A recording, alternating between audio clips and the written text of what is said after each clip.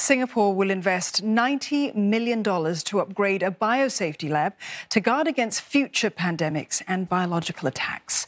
The lab will be able to handle viruses in the highest risk group as part of the Defence Ministry's enhanced capabilities, along with new digital tech to keep Singapore safe. Alif Amshah with this report. This Biosafety Level Lab, or BSL-3 lab, can handle viruses like SARS and COVID-19. When the new BSL-4 lab is ready, it will be able to assess and develop countermeasures against more severe forms of viruses. In Asia, there are BSL-4 labs in countries like China, Japan and Korea. But there are none currently in Southeast Asia. BSL-4 labs will require more stringent levels of air separation and must have the ability to quickly shut down and isolate the facility when needed.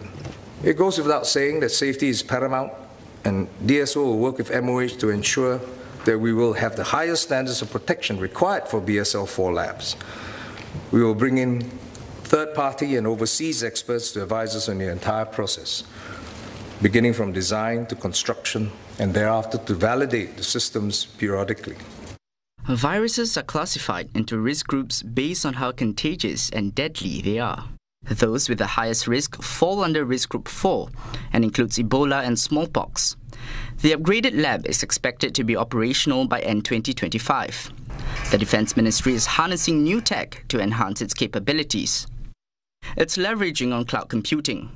A commercial cloud will be rolled out from mid-2021 to host less sensitive digital services and data.